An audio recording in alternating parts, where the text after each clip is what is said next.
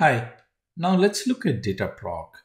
Dataproc is a fully managed and highly scalable service for running Apache Spark, Apache Flink, Presto, or in fact 30 plus open source tools and frameworks.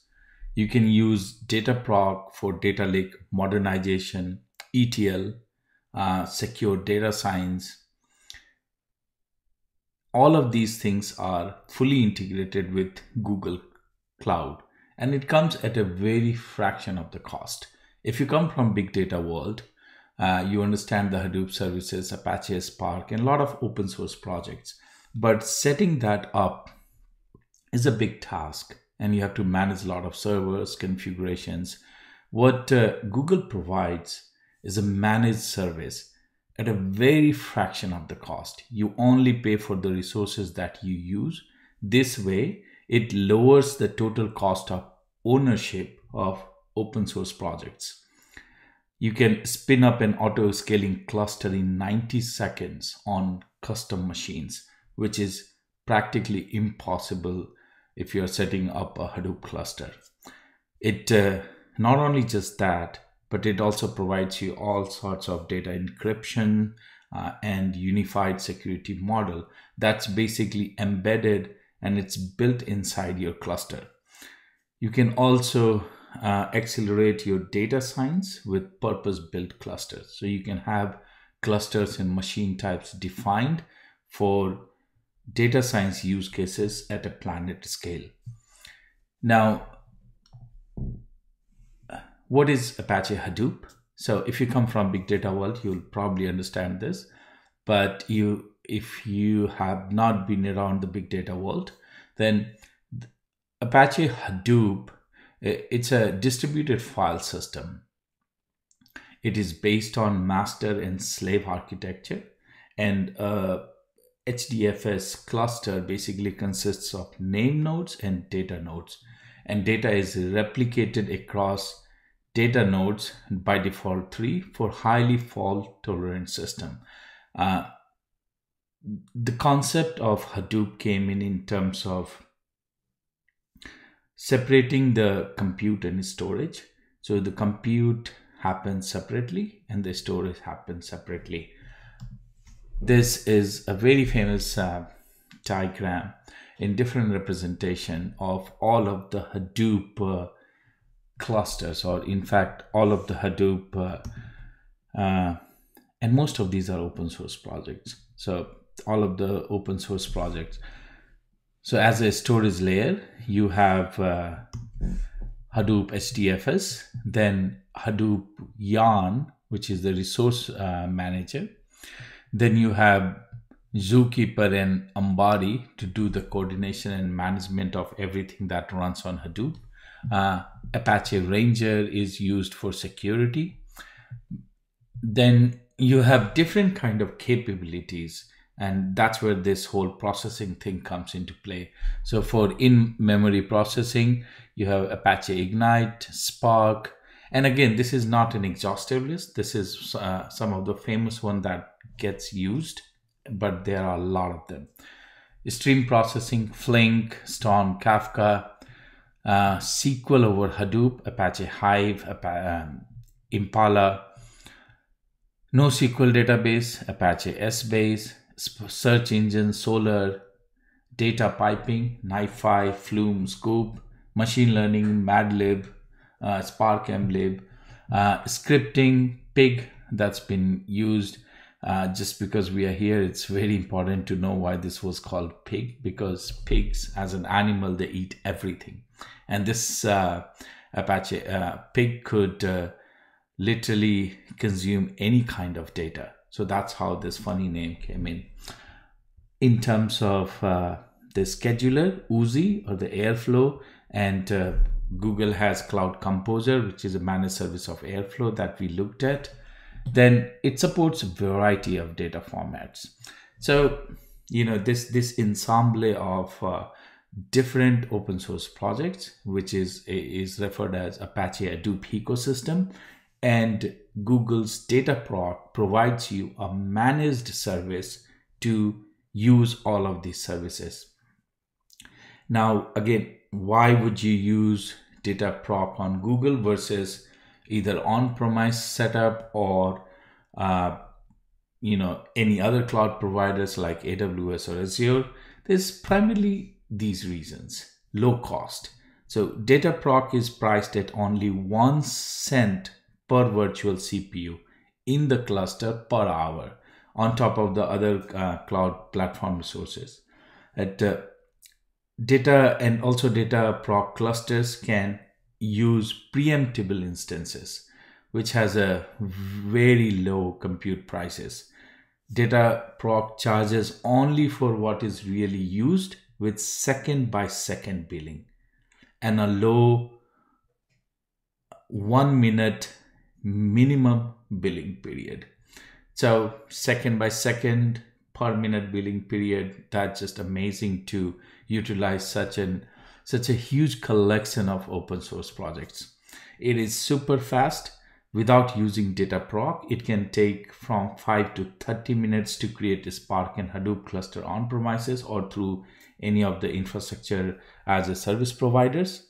By comparison, Dataproc clusters are quick to start, scale, and shut down, with each one of these operations taking 90 seconds or less on an average.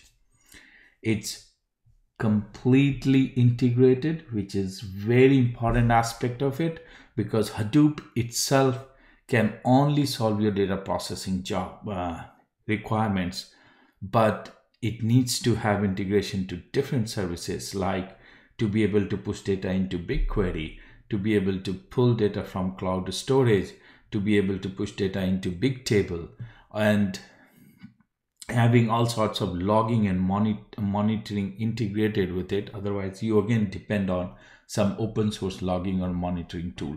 So integration is a very important aspect of it. Then enterprise security. So when you create a Dataproc cluster, you can enable Hadoop secure mode via Kerberos by adding a security configuration. Containerized OSS jobs. OSS refers to open source projects. When you build your OSS jobs like Apache Spark on Dataproc, you can quickly containerize them with Kubernetes and deploy them anywhere there's a GKE cluster. This gives a lot of flexibility. With more and more softwares and the ecosystem moving towards microservices world, everything is being containerized and deployed on Kubernetes cluster. So to be able to containerize any of these open source projects or open source modules and run it on Kubernetes, one example is that I've seen across is the Apache Flink. Flink is used a lot of time for stream processing. So if you can containerize that and deploy it on Kubernetes, that's a big win. So with this, now let's look at Composer, which is the managed version of Apache Airflow. It's a workflow orchestration service. So you author, you schedule, and you monitor your pipelines that can run across hybrid. So by hybrid means on cloud, on premises, or multi-cloud environments. It's built on Apache Airflow. So it's open source, operated using Python. So there is no vendor lock-in. Whatever DAGs, it's called DAG, whatever workflows that you script, you can export it and run in any environment.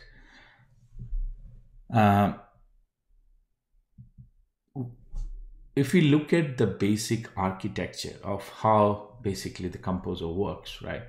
So at the center of it, you have data engineers.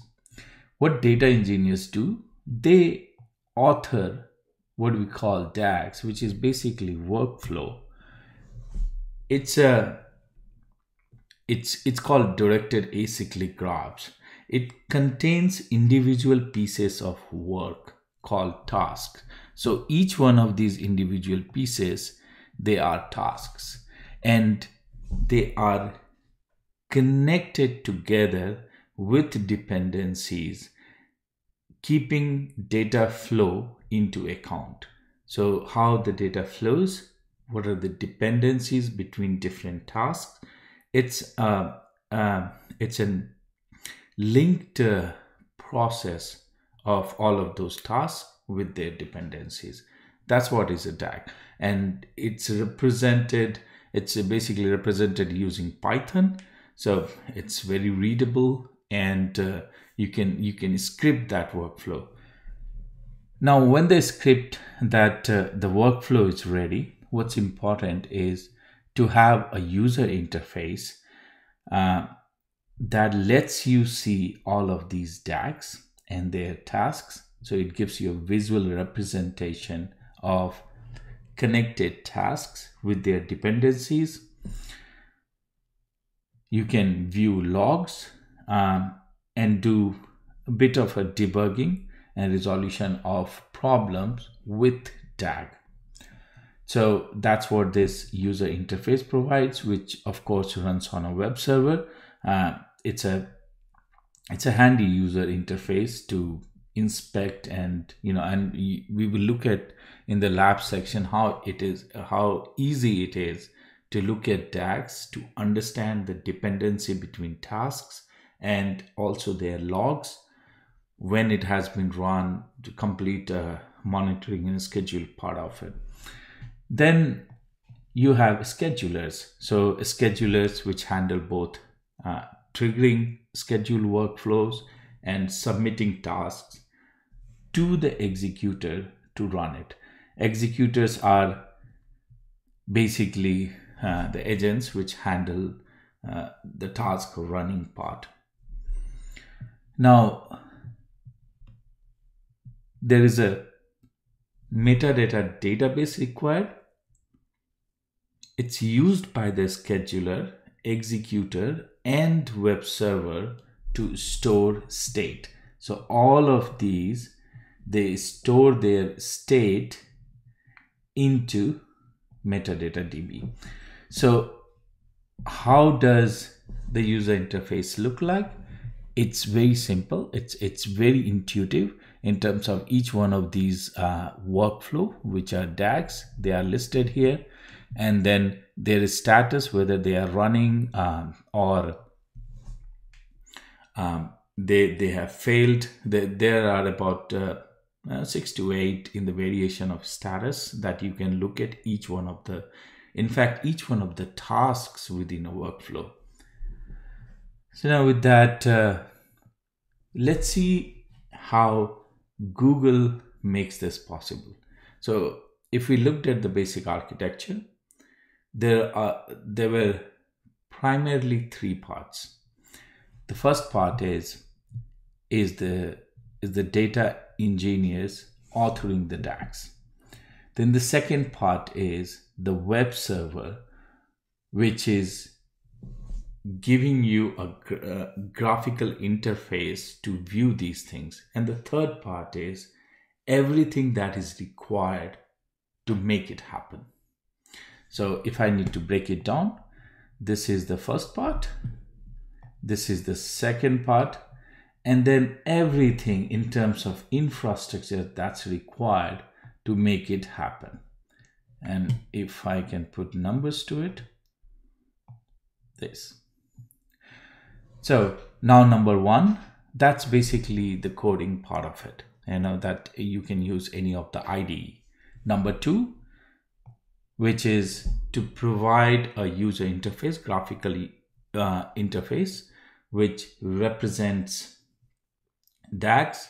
And number 3 is all of the component that is required, whether it's a Kubernetes cluster, whether it's a cloud storage, whether it's a Postgres database, all of these things. So how Google helps is Google calls it environments. So Cloud Composers, you basically create an environment. They are self-contained Airflow deployments based on Google Kubernetes engine. So everything runs on Google Kubernetes engine. Now, because it has a UI and it can be used for hybrid and multi-cloud capabilities, the architecture typically spins across whether it needs to have a public IP, private IP architecture, or a private IP with domain restricted sharing. So basically identifying your domain. So let's take an example of public IP because you probably want to use it for hybrid or multi-cloud requirements. So in case of a public IP architecture, this is how the architecture looks like. And I'll map it to number 1, number 2, and number 3. Now, number 1 was basically the user authoring, and that they can author anywhere. Number 2 was to have that UI interface. So that's this route. Now, for any user to be able to access that, and it could be accessed from within Google's network or outside the Google network, the way Google manages is that Google defines customer project and a tenant project. So what tenant project is where Google spins up everything which is required for the web access. And the customer project is where Google basically spins up everything that is required to run underneath, to run the Composer environment in terms of workers, infrastructure, and everything. So on the right side, again, you have identity aware proxy, which identifies this the user is legit. Then the web server, it's basically run on App Engine, and App Engine, because the web server requires connection to metadata server, it uses a Cloud SQL proxy. So Cloud SQL, which is spun up inside customer project, it uses the Cloud SQL proxy to do that. Same goes for Cloud SQL storage. Now, when you come on to the customer project, the Kubernetes cluster, this is where all of the schedulers, workers, and everything that's being configured. That's part of the customer project. And then you have environments bucket. And this environment bucket is what stores DAGs, plugins, data dependencies, and Airflow and logs. So when a user writes a workflow, which is a DAG file written in Python, they need to upload it to a cloud storage bucket, which is spun up as part of Cloud Composer environment. So Cloud Composer environment is primarily the GKE cluster, Cloud SQL environment, Cloud Storage bucket, and the Airflow web server, basically, which is on App Engine Flex. So this is what Google spins up every time it is creating an environment, and it splits it in a way that it can separate out access to web server and contain all of the workers infrastructure as part of customer project.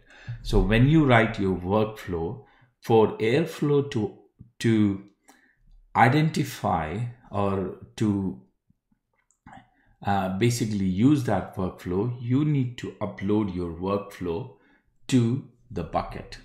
And there's a location inside the bucket called DAGs, and that's where you update the files. So I hope this was helpful in terms of understanding the Cloud Composer environment, and we will spin up a Cloud Composer environment as part of the lab, and we will try to spin up a Dataproc cluster. We run a Hadoop job, and then we will destroy that cluster as part of dependent tasks within a workflow. Thank you.